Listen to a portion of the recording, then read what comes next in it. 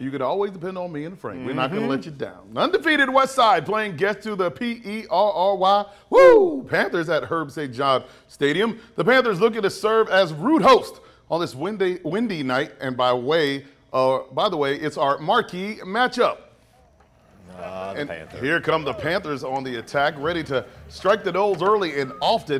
And the Panthers defense steps up ASAP. First 48. Senior Jabari Moore bringing the pain. My man Jay ain't playing with y'all. He is not playing with y'all. Check him out. He's strong. Yeah.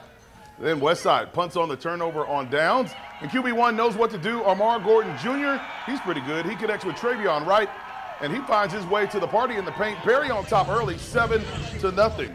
The Noles next series on the punt attempt, they go for the fake. And Deontay Kendrick says, y'all capping. He breaks it up and gives a short field to Perry. And DC6 sets it off on the left for the touchdown. Demetrius Carter extends the lead to 14-0. Rock Perry, a rock.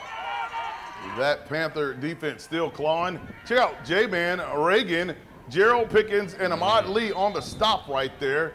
It was a windy night, so it kept the ball on the ground more than the friendly skies, and Perry was licking their chops. Here's a sack by Cassius Williams right there on the same series, and that sets up a deep punt attempt.